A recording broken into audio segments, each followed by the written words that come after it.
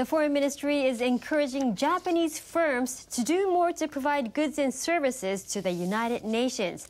The UN says Japanese companies accounted for less than 1% of its organization's overall procurement in 2013. The ministry made a pitch to representatives of about 70 companies at a seminar in Tokyo on Thursday.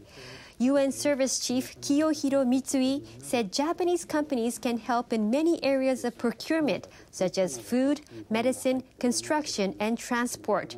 Mitsui said the high quality they offer will be welcome. He also explained the paperwork involved in registering for such activity.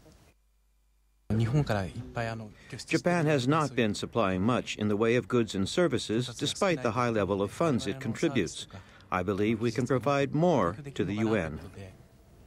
The UN says the overall procurement volume of UN organizations in 2013 was $16.1 billion, of which Japanese firms accounted for just 0.8%.